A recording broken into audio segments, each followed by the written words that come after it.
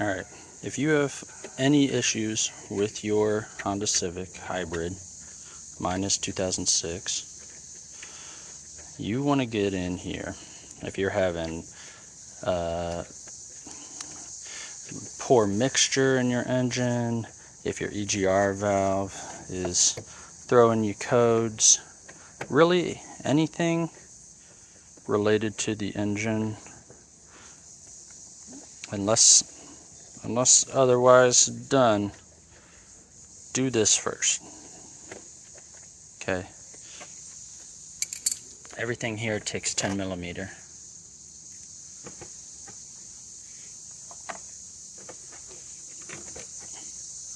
This thing comes off. It's part of, I believe, the manifold, something of that sort. And under here, this is what you're going to want to do. This is the manifold, I believe. But under this,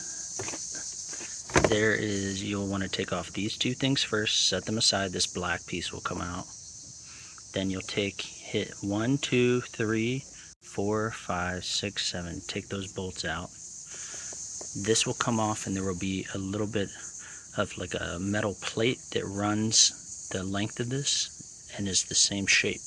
You'll want to unclip this part. This is a ground wire. You just set that back. This will come right off. You can clean the carbon up inside of there with a screwdriver and pokey tools, and you'll need a shop vac. But this, I believe, is the issue that my entire engine was facing before I figured out to do this. It doesn't take very long. You're supposed to do it every so often, like every couple of years, but carbon builds up because this air gets taken and put right back into the engine. It's part of the exhaust. And don't quote me on any of this stuff, I'm not an expert. But after I clean this out, it was clogged here, and there are 4 holes, and they go to here, here, here, and here, going into the cylinders. And my mixture was running lean. So now I've cleaned it out. You can use brake cleaner, whatever. But this, I believe, was the culprit the whole time.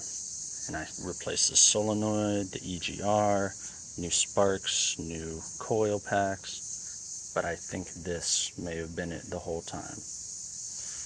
Now you know.